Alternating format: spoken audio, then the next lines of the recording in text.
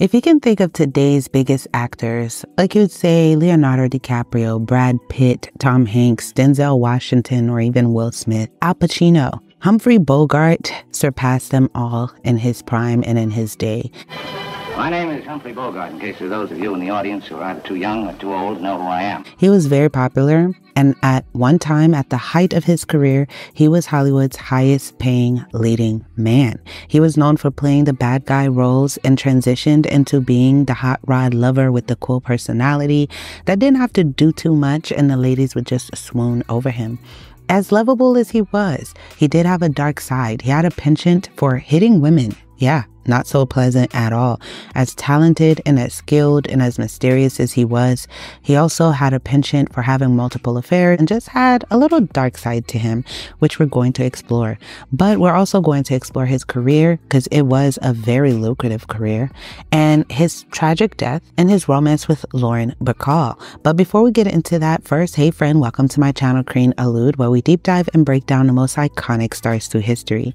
If you're not yet subscribed, please be sure to do so. And if you're already subscribed, please turn on your notification bell so you never miss an upload. Now, without further ado, let's get into this video. Let's start first with his childhood. Humphrey DeForest Bogart was born on Christmas Day, 1899, in New York City, the eldest child of Belmont DeForest Bogart and Maud Humphrey, and he grew up pretty wealthy. The exact date of his birthday has been a topic of debate. Warner Bros. Publicity departments once altered it to January 23rd, 1900 to make him seem more villainous, arguing that a man born on Christmas Day couldn't be as sinister as his on-screen persona. Like, you can't be playing a bad boy on screen and your birthday is literally on Christmas, the happiest day on earth, right? However, state and federal census records from 1900 confirmed his actual birth date as December 25th, 1899. Bogart's parents were career focused and frequently fought, showing little emotional warmth towards their children. Maud, his mother, was pretty tough cookie. She was the one that wore the pants in the relationship. Maud insisted that her kids call her Maud instead of mother, and physical affection was so rare. He was quoted as saying, "I was brought up very unsentimentally, but very straightforwardly. A kiss in our family was an event. Our mother and father didn't glug over my two sisters and me. When pleased, Maud would clap you on the shoulder almost the way a man does," end quote. As a boy, Bogart was teased for his curls, his tidiness, his cute photos his parents made him pose for, and even his first name. Despite these hardships, he inherited several traits from his father: a love for fishing, boating, and strong-willed women. Bogart attended the private Delancey School until the 5th grade before moving to the prestigious Trinity School. He was an indifferent, sullen student who showed no interest in extracurricular activities. Later, he attended Phillips Academy in Andover, Massachusetts, thanks to family connections. Although his parents hoped he would go on to Yale University, Bogart left Phillips in 1918 after just one semester. And despite the academy claiming he was part of the graduating class of 1920, he failed 4 out of 6 classes. Reasons for his departure included being expelled for throwing a headmaster into a rabbit pond, smoking, drinking, poor academic performance, and possibly making inappropriate comments to the staff. His parents were deeply disappointed by his failures to follow their plans, and when World War I began, Bogart seized the opportunity to escape his rut by enlisting in the United States Navy as a coxswain. For him, it was an adventure. He later recalled, "At 18, war was great stuff. Paris, sexy French girls, hot damn," end quote. His classic images show him as streetwise, coarse, and rough-edged, but in fact, that couldn't be further from his real-life upbringing. Bogart actually came from a background with money. He was born on Christmas Day, 1899, in an affluent area of New York. My father was brought up well. His father was a doctor, and his mother, my grandmother, was an internationally known illustrator, Maud Humphrey. He grew up headstrong and rebellious. He was suspended from Phillips Academy in 1918 for what he called youthful high spirits. He then joined the Navy. His parents despaired of him, and eventually he drifted into theater work. He was a spoiled rich boy. He used family connections to get into, start his career after the war. When Humphrey Bogart returned home after his naval service, he found his father in poor health, his medical practices struggling, and much of the family's wealth lost in bad timber investments. His time in the Navy had shaped his character and values, making him rebel against his family's way of life. Bogart became a liberal who disliked pretensions, phonies, and snobs. He often defied conventional behavior and authority, yet was well-mannered, articulate, punctual, self-effacing, and standoffish. After his naval service, Bogart worked as a shipper and bond salesman, even joining the Coast Guard Reserve, and despite being raised to believe that acting was a lowly profession, he was drawn to the late hours and attention actors received. "I was born to be indolent, and this was the softest of rackets," he said. Bogart spent much of his free time in speakeasies, drinking heavily, and between 1922 and 1935, he began appearing in small acts on Broadway, not realizing this was just the beginning of his acting journey. Preferring to learn by doing, Bogart never took acting lessons. He was persistent, working steadily at his craft and appearing in at least 18 Broadway productions between 1922 and 1935, 11 of which were comedies. He played juveniles or romantic supporting roles in drawing room comedies. Try as he might, Humphrey Bogart couldn't break free from the typecasting that Hollywood had imposed on him. To his studio, he was destined to be a gangster and nothing more. The glamour and stardom he yearned for seemed perpetually out of reach. Bogart's professional life was grueling, with long hours and insane pace. At one point, he was churning out a film every 2 months. Despite his success, Warner Bros. Showed little interest in making Humphrey Bogart a marquee name. They kept him in repetitive, physically demanding roles. Studios weren't air-conditioned at the time, and Bogart's tightly scheduled job at Warner Bros. Was far from the peachy actor's life he had envisioned.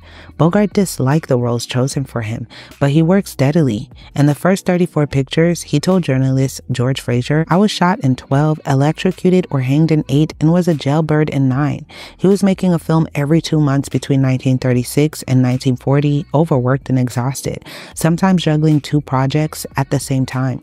During these years, Bogart began developing his iconic film persona, a wounded, stoic, cynical, yet charming loner with a code of honor. The amenities at Warner Bros. Were few compared to the prestigious Metro-Goldwyn-Mayer. Bogart thought Warner's wardrobe department was cheap and often wore his own suits on set. His only leading role during this period was in Dead End, where he played a gangster modeled after Babyface Nelson. Bogart had a lifelong disdain for pretensions, phoniness, and was often irritated by the inferior quality of his films. He rarely watched his own movies and avoided premieres, issuing fake press releases about his private life to satisfy public curiosity. When he thought an actor, director, or studio had done something subpar, he spoke up publicly. He advised Robert Mitchum that the only way to survive in Hollywood was to be a gangster. Consequently, Bogart was not the most popular of actors, and some in the Hollywood community shunned him to avoid trouble with studios. He really loathed being an actor. He thought it was sissy. It's not something you did if you were a man. There were a lot of actors in New York that hated his guts. And I didn't know why for quite a while. And then I worked with him. And then I found out. He was not a very likable guy in Hollywood, and he'd be in a lot of trouble with other actors and stuff, but he was just very unhappy with his career and the trajectory that it was going. But things were looking up for Bogart. Bogart finally played his first romantic lead in Casablanca. Because his co-star Ingrid Bergman was taller than him, he had 3-inch blocks attached to his shoes in some scenes. Casablanca won the Academy Award for Best Picture of the 16th Academy Awards in 1943. While Bogart was nominated for Best Actor in a Leading Role, he lost to Paul Lukas for his performance in Watch on the Rhine. However, the film catapulted Bogart from 4th place to 1st in the studio's roster, finally overtaking James Cagney. By 1946, he had more than doubled his annual salary to over $460,000, and that was a lot during that era, making him the world's highest paid actor. The defining Bogart role followed 2 years later in 1943. It was to turn him into one of the greatest of screen icons. During production, there were no signs at all that the movie was headed for greatness. So it was a difficult film for him to do, but the main thing that the studios had to deal with was the fact that they didn't think that he could get the girl. And he had a very difficult time with Ingrid Bergman and dealing with that relationship and being a sex symbol because he was never thought of that way. If you knew how much I loved you, how much I still love you. Bogart in himself is not a very romantic figure. He needs to have his romanticism, his attractiveness reflected in the actress who's playing opposite him.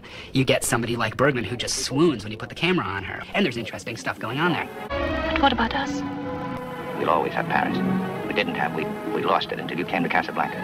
I feel that he really rises to the occasion. It's really one of the great moments of his career. I've got a job to do, too. Where I'm going, you can't follow. What I've got to do, you can't be any part of. Ilsa, I'm no good at being noble, but it doesn't take much to see that the problems of three little people don't amount to a hill of beans in this crazy world. No. He's looking at you, kid. I just wish I could have been in Ingrid Bergman's shoes in Casablanca. He was awesome, let's face it. Suddenly, he was acclaimed as one of the great screen actors of his time. But his attitude to stardom was ambiguous. His reputation was now greater than any other actor could measure up to, so he could afford to seem indifferent to it. I don't think he gave a damn about stardom. I really don't think that concerned him a bit. I think he cared. What interested him was let on that he didn't. That was part of the Bogart facade. He cared very much, so he pretended he didn't. In terms of his relationship, in 1922, he met actress Helen Menken, and 4 years later, they tied the knot. The crazy thing is, she fell in love with him after he hit her on a movie set. He literally hit her unwarranted. That should have been the first red flag, but she was smitten. However, their marriage barely lasted a year, and Menken's divorce filing painted a nasty picture, accusing Bogart of neglect and mistreatment, saying he valued his career above all else. She ended up getting her vengeance by having an affair on him, and once he found out, he divorced her. His frustrations sometimes boiled over. In 1926, Bogart lost his temper and struck a fellow actress called Helen Menken. As happens in all the worst scripts, they then fell in love. She was a big star, a bigger star than Bogey, and people would say to him, you know, you're going to end up as the tail of the dog. And unhappily, it turned out to be pretty true. She had an affair. Bogey found out about it, and they had a breakup. Treated her cruelly and told her he did not love her. He probably didn't. Her husband's temper was violent, and he struck her. And then, former husband of Helen Menken to wed actress. And quickly bouncing back, Bogart found another wife in actress Mary Phillips, but she didn't satisfy his quest for the one. Bogart's vices only intensified after he transitioned from Broadway to Hollywood. His close friendship with Spencer Tracy, who became his drinking buddy, didn't help. Bogart grew increasingly dissatisfied with his acting career in his second marriage. Unsurprisingly, his rocky marriage with Mary Phillips ended. Then he met his third wife. On paper, Mayo seemed like a dream, beautiful and charismatic. When it came to drinking, Bogart had met his match, turning their relationship into a nightmare. In a distasteful move, Bogart blamed his previous failed marriages on his wife's demanding careers. And 2 years after marrying Mayo, she quit acting altogether, hoping it would save their marriage, and it didn't. So she let go of her career, which made her a little bit more depressed. Their marriage became notorious for all the wrong reasons. The press dubbed them the Battling Bogarts. Mayo gained a reputation for being physically aggressive when drunk, earning her the nickname Sluggy. In 1943, Bogart began fearing for his wife's well-being. After Mayo attempted to take her own life, Bogart desperately wanted her to see a psychiatrist. The distressing truth came out. Doctors diagnosed Mayo with paranoid schizophrenia. Fights were so intense that Mayo once stabbed Bogart in the shoulder, and during another altercation, they pummeled each other with heavy glass bottles. Their behavior spiraled out of control. Actress Gloria Stewart recalled a dinner party where Mayo dangerously handled a pistol and even threatened to take Bogart's life. Stewart also saw dark bruises on Mayo's face, evidence that Bogart didn't hesitate to get physical when provoked. On one occasion, he reportedly ripped Mayo's dress right off her body. Mayo threw plants and crockery at him and even set their house on fire. And despite the chaos, Bogart remained in a toxic relationship, saying, "I like a jealous wife. We get on so well together because we don't have illusions about each other. I wouldn't give you 2 cents for a woman without a temper," end quote. So he loved the toxicity of it. He loved a good argument. He loved going back and forth. His relationships with women were as turbulent off-screen as on. His second wife had left him, and he married another actress, Mayo Mither. But this time there was violence on both sides, and not caused by Bogart's career frustrations. Outwardly, it may seem that everybody's having a good time and it's no big deal. Inwardly, it's not. I mean, inwardly, there's a lot of turmoil and a lot of problems, and they would have killed each other. I mean, she stabbed him once, for gosh sakes. Studio publicists dubbed them the Battling Bogarts, trying vainly to portray them as a volatile but loving couple. My wife just missed me with an ashtray. I don't know what's wrong with her aim lately. Bogey once told me that the way she kept him was she got him drunk and kept him drunk. They drank together.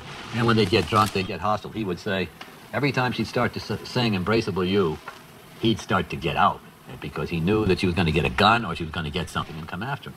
But 43-year-old Bogart had no idea his life would be completely transformed by a 19-year-old girl named Lauren Bacall. Initially, Bacall wasn't thrilled about working with Bogart. In 1943, Bogart and Bacall found themselves cast in To Have and Have Not, sparking one of Hollywood's most controversial love affairs. As filming progressed, they grew closer. Usually serious and reserved, Bogart became uncharacteristically giggly around Bacall. Their growing chemistry even convinced the director to change the movie's ending. Originally, Bogart's character pursued another woman, but his red-hot connection with Bacall's character offered a better option. After their first on-screen kiss, Bogart asked Bacall for her phone number, which she wrote on the back of a matchbook. But this burgeoning romance posed a huge problem. Bogart was still married to the unstable Mayo. To keep their affair secret, Bogart and Bacall went to extraordinary lengths, meeting under the cover of darkness in dark cars and poorly lit streets, during work, breaks, and at the golf club. Bacall later recalled, "From then on, I would get phone calls occasionally at 3 a.m. My mother used to say, 'Where do you think you're going so early in the morning?' That man, he's a married man." As time passed, their infatuation only intensified. Thanks to the success of To Have and Have Not, Bogart and Bacall reunited for the 1944 film The Big Sleep. At first, Bogart told Bacall he wanted to remain loyal to his wife and give her a second chance. But the undeniable chemistry between Bogart and Bacall made it clear that their goodbye was really just the beginning of a legendary love story. When it came to Bogart's devotion to his wife, Bacall later wrote, "I said I'd have to respect his decision, but I didn't have to like it." Torn between two women, Bogart put Mayo and Bacall through the emotional ringer. His indecision became his greatest weakness. He played a painful game of leaving his wife and then running back to her. This had Bacall bouncing between hope and despair so much that she wept right before a scene, using ice to remedy her puffy eyes to look presentable. Bacall not only endured Bogart's indecisiveness, but also faced his wife's wrath. Luckily for Bacall, Bogart finally made up his mind. He decided to leave Mayo for good, and on May 10th, 1945, his divorce finally went through. Just 11 days later, he and Bacall married. It was an incredibly emotional day for Bogart, who cried through his vows. He was a loner. He was a lonely man, I think. And I think that was part of the problem. And when he got famous and when he started to really get big, he was in his late 30s. But there was still that loneliness there until he met my mother when he was 43. Bogart met his future fourth wife, Miss Betty Bacall, when she became his co-star. Anybody got a match?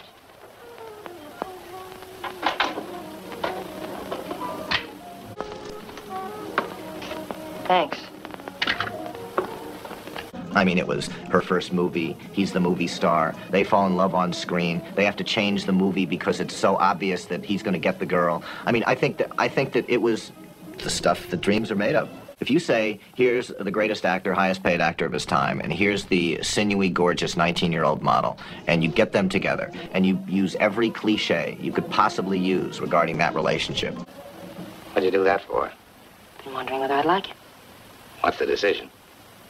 I don't know yet.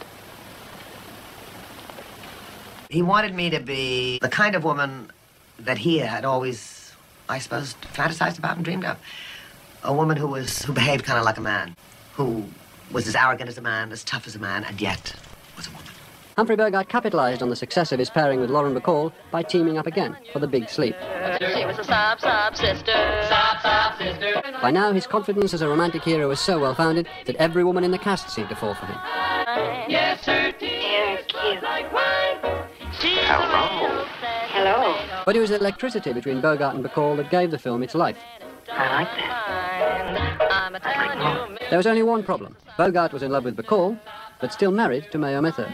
I wanted to encourage him to believe that he could have a life because I had heard terrible stories about Mayo Metho. And I had been warned that she might drop a lamp on my head and all this. And so he was filled with his own adult emotions while I was this infant. What's wrong with you? Nothing you can't fix. And in May 1945, Bogart did fix it. He divorced Mayo without anyone getting shot, and 11 days later, married an actress for the fourth time. He'd never had kind of a real married life. And, I mean, the first few years, we had the most wonderful time. Bogart had found real happiness, and for the first time in his life, it proved lasting. They traveled in Europe together and made 2 more movies. When Bogart found out he was going to be a father, he absolutely lost it on Bacall, leading to an upsetting shouting match. Bacall later confessed, "It hadn't occurred to me that 48 years old and childless, he wasn't ready to be a father. He kept yelling that he hadn't married me just to lose me to a baby," end quote. The very next day, he wrote her a long letter exposing his vulnerabilities. Bogart worried about being a bad father, but he also acknowledged Bacall's desire for motherhood and promised to come around to the idea. But fittingly, the couple named their first child Stephen after Bogart's character in To Have and Have Not. 2 years later, in 1952, they welcomed another child, a daughter named Leslie. Nobody thought that the odd pairing of Bogart and Bacall would last. For 12 blissful years, the couple thrived. Bacall stepped away from acting to focus on raising her family. You see, every woman he had them quit their jobs to focus on being a wife, etc., while Bogart snagged himself an Academy Award in the process. And then it all came crashing down. In 1956, Humphrey Bogart received a heartbreaking diagnosis, cancer of the esophagus. Though he underwent surgery, the illness had already taken root. Bacall nursed him as best she could, but it became increasingly clear that Bogart had no chance of survival. And he was hanging out with Spencer Tracy, Frank Sinatra, and the Rat Pack. And in the Rat Pack, they'd get into a lot of trouble. So they'd go to these nightclubs and do nothing but drink and smoke cigars. And he's even known to have gotten a little violent with girls. Bogart, there was always headlines of him being very aggressive with women, if you catch my drift. But he was popular, so he got away with a lot. And they were pretty generous, the tabloids, and how they reported on it. But women would come out and they just laugh it off like it was funny. Even in older documentaries with him, people would just casually stump over that and make it seem like it was nothing. But the Rat Pack wasn't getting into anything good in that era. Bogart's reputation for hard living extended off-screen as well as on, with occasional justification. He and Bacall used to meet friends like Frank Sinatra, Andrew Dickinson, David Niven, and Joe Hyams at Romanov's restaurant, where they founded the infamous drinking group, the Rat Pack. He meets 2 young ladies. One of the women comes over and starts, needling my father and wants to sit down. And my father finally says, "Get away from me." He gets up and they get into a little match, and he pushes her down because she's trying to come at him, and he kind of fends her off. And the next day, bogey thrown out of El Morocco, woman sues him.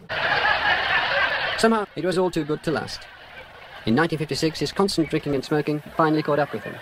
It was obvious at the time that he didn't think he had cancer, but that's what it turned out to be. He didn't stop smoking. He didn't stop drinking. He would still have his cocktails. He would still want his friends to come over. I was aware that he was sick, but I wasn't aware that he was dying. And this was one of the problems. Never talked about death, never wanted my mother to talk about death, never allowed us to face the fact and to grieve for him until after he was gone. On January the 14th, 1957, aged 57, Humphrey Bogart died. The funeral was held at All Saints Episcopal, Beverly Hills. All Hollywood seemed to have turned out for it, and the loss was devastating to Stephen and Lauren Bacall.